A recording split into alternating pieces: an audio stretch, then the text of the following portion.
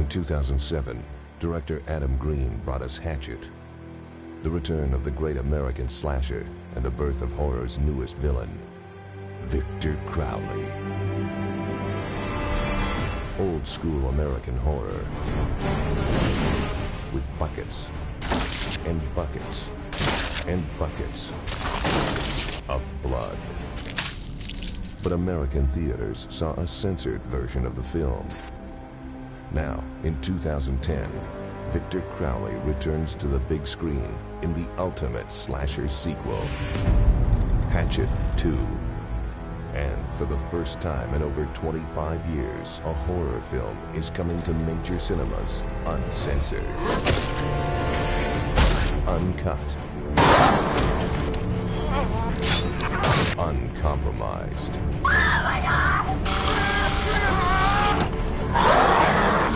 Gore like you've never seen in the theater before. More deaths. More carnage. More Crowley.